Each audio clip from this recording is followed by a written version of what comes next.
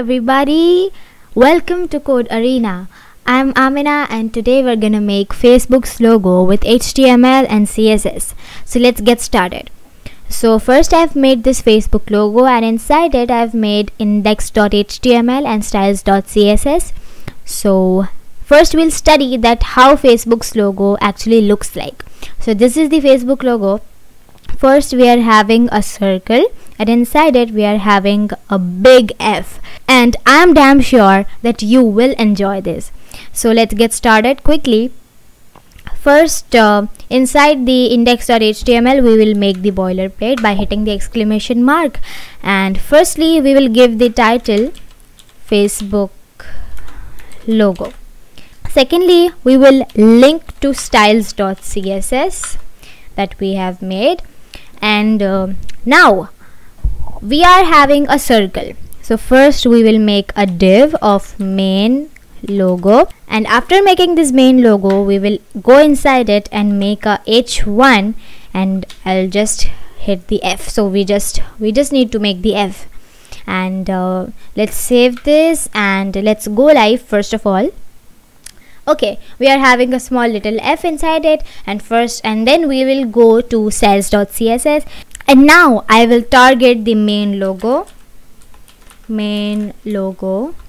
and yeah, now we will set the width to, let's say for now we will do for 300 pixels, and the height would be also the same 300 pixels. Now we will set the background color. So we were having a shade of blue, so we will check this out. So let's do it. Let's see that what color really matches it. I think this one is cool, or change it afterwards. So let's see the result by saving this. Okay, we are having a perfect square. Now we will do border radius to make it a circle 100%, so it will be a big circle. Okay, now we will do margin top. Let's say we can do for 130 pixels, and margin left would be for 50 pixels. I think it's kind of perfect. Now the thing that is so important in it, so if we want the F to be centered in this circle automatically, so first we will do display flex. Now what is display flex? If you don't know about it, so basically it aligns all the items in a row, right? Okay, and then we will do justify content would be also center. So what justify content really does, that it will center it in a line. Like if this F, see this F was here and I have done display flex, so it will be in a line, and then justify content will help us to be center it automatically. Now the main thing, that is align items, would be also center, so it will be center in the middle of the circle, right? You can say here. Okay, now what we are gonna do is we will target the h1 to style the F.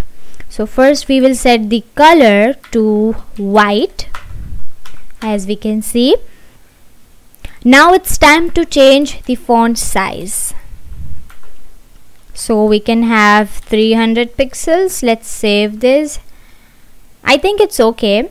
Now the font family, because it's not the same font as we want, so font family, let's do sans serif. It is kind of the same like this one. So we have done the whole thing, but the main thing arrives that we need to leave some space here. Now we will do margin top.